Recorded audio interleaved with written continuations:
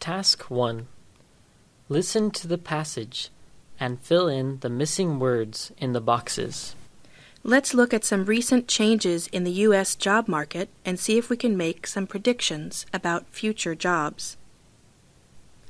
A good way to begin is to look at the American workforce and how it is changing. The most important change has been the shift from manufacturing jobs to service jobs. Manufacturing jobs are jobs in which people make something or produce things. For example, people produce cars. Service jobs are those in which workers provide services, or we may say they may do something like washing people's cars. Generally, service jobs are grouped into 5 categories. 1. Transportation companies. 2. Wholesale companies. 3. Retail companies. 4. Finance companies. 5. Personal services such as hotels, car repairs, accounting, education, and medicine. Now the point here is that people have changed from manufacturing jobs to service jobs. For example, 100 years ago, 80% of workers produced goods. Today, only 30% do. Economists predict that by the year 2020, 9 out of every 10 workers will work in service jobs. Task 1.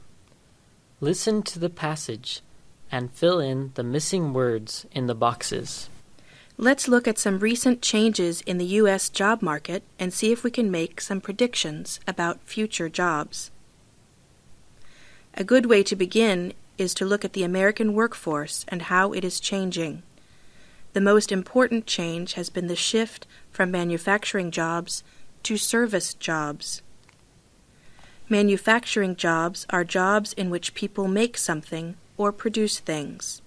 For example, people produce cars. Service jobs are those in which workers provide services, or we may say they may do something like washing people's cars.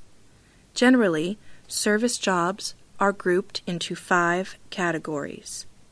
1. Transportation companies. 2. Wholesale companies. 3. Retail companies. 4. Finance companies. 5. Personal services such as hotels, car repairs, accounting, education, and medicine. Now the point here is that people have changed from manufacturing jobs to service jobs. For example, 100 years ago, 80% of workers produced goods. Today, only 30% do. Economists predict that by the year 2020, 9 out of every 10 workers will work in service jobs.